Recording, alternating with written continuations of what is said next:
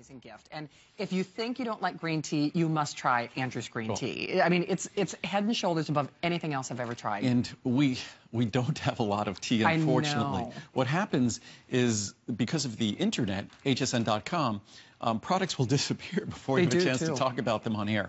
But what we have here, what's interesting, we'll talk about the Earl Grey green tea. Muriel loves Earl Grey tea. And Earl Grey tea is made with black tea. Black tea is not the healthy variety of tea. Green tea is the healthy variety of tea. So as I've said before, I thought I would surprise Muriel because I kept saying it's black tea, it's black tea. And so I made her an Earl Grey tea that was made out of green tea. And she loved it. She didn't know the difference, even though she swore she would. So we have her Earl Grey green tea, which if you read the reviews, I think there's over 100 reviews on that probably, and they're all, I think, 4.5, 4.6 stars. So again, it's about 90% positive reviews. If you love Earl Grey tea, you will fall in love with the first Earl Grey tea that's giving you the benefits of green tea. So we take our wonderful mild sencha green tea that never gets bitter, and we combine it with the wonderful Earl Grey flavor. So Earl Grey, the bergamot flavor that makes Earl Grey uniquely its own, that's all that's in there. And then we have my jasmine, if you like mild jasmine flavor. Again, that never gets bitter. You should go to my blog post at wordsonwellness.com. You'll see a picture of my refrigerator shelf that has 6 teapots on it, that 3 of those teapots are the green tea and 3 of those teapots are peppermint or chamomile.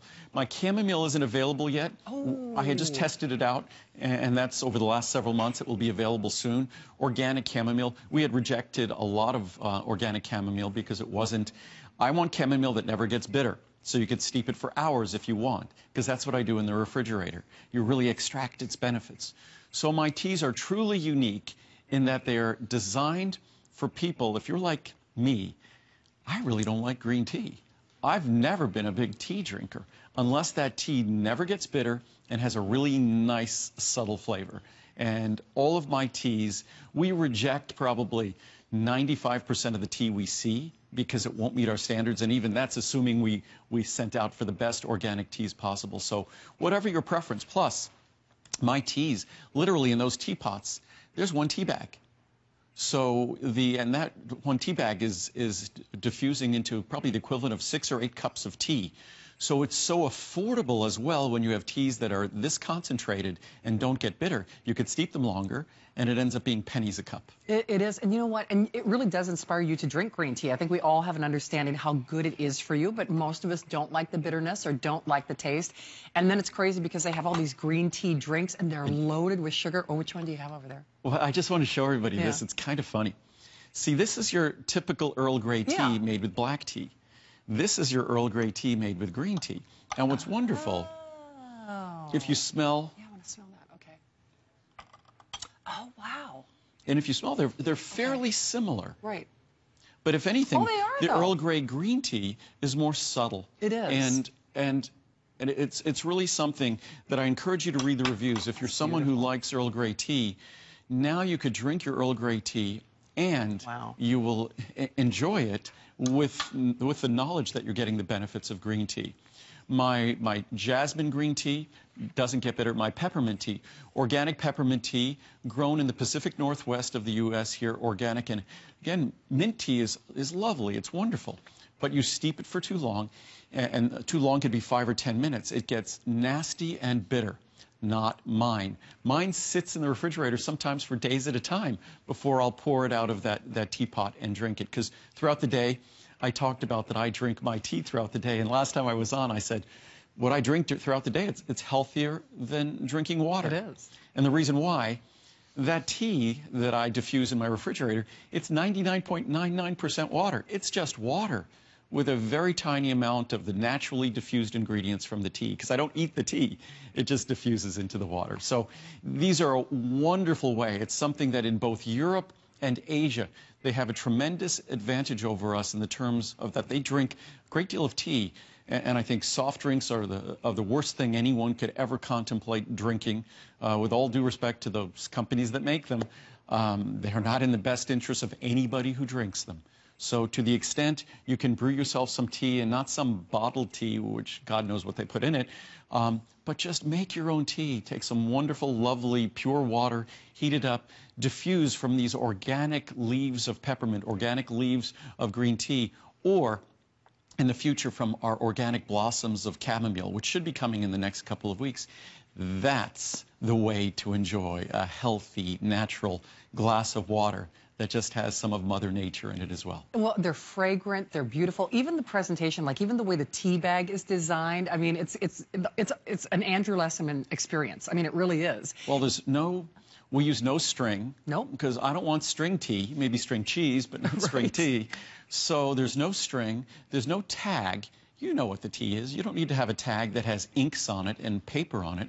Who knows if those inks are organic or that paper's organic, or God, it's just unnecessary. So all you have is this wonderful natural tea bag and the organic plant material, the organic leaves it contains.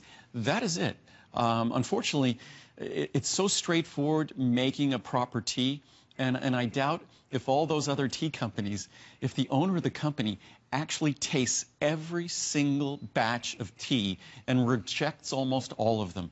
Remember when I was a little kid, there was that coffee commercial with, what is it, El Exigente?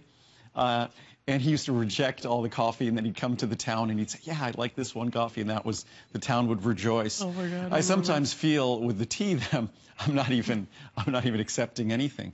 That literally with chamomile, we wanted to do it 2 or 3 years ago. We kept rejecting it for years. But I'd rather not have a tea than have a tea that isn't perfect. So when you get our teas, you'll see why our teas are, again, like the meal replacement. A tea is a flavor thing. To think that 90+% of the reviews of our teas are positive reviews, that's because they're not just the best organic leaves that you could find. They not only will not get bitter, but if you're like me and you hate green tea, you'll still love these teas. You really will. And I have to say, hot or cold, by the way. And they're just fragrant. They're delicious. I keep calling it, it's just a wonderful experience.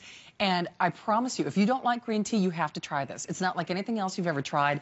So, of course, you choose your Earl Grey green, your jasmine, or your peppermint. And when you look at and you could choose whatever teas you want, when you look at the pricing even, those 90 tea bags, that would be about 50 cents a tea bag. Yeah. But mind you, at least the way I make tea at my house, that tea bag is making 4, 5, 6 cups of tea or more. So what you're talking about is literally a dime a serving or less. So it's unbelievably affordable, and it's one of the healthiest habits we could incorporate. Because again, I'm not a big fan of juice. When you make juice, even with a juicer at home, you discard the healthiest part of that fruit or vegetable. And what you're drinking is something that's more concentrated in sugars and carbohydrates and not as concentrated in nutrition. So when it comes to a beverage, this is a beverage that's really, as I said, 99.99% water. And you're giving yourself the benefits of hydration and water, but with all the protective compounds these wonderful teas contain. So it's just a good way to make a shift. That is a shift. They're non-caloric as well, 0 calories. And I don't put any honey or anything else in them because they just plain taste great on their own. I mean, they really do, but exceedingly limited. In fact, it's so rare that we could even do a presentation because, to Andrew's point, if you're like me, I wait for them to pop up on the internet and then they literally disappear. But honestly, especially here in America, I mean, to get people to rave about a tea, you know he's doing something right. And it really is. When you think about the cost effectiveness of this in the global or the bigger picture, remember, you can steep it over and over and over and over again without it ever getting bitter, without any of that crazy aftertaste that most of us don't like. Yep. And, well, we should move, or we're not going to have any time to talk about the Today Special. I know, exactly. And I'm sorry, we should have had Muriel out here to talk about her Earl Grey tea. I was actually kind of looking for her. It wouldn't exist, that Earl Grey tea, which has become so many people's favorites, I know. that it wouldn't exist without her. And it really isn't.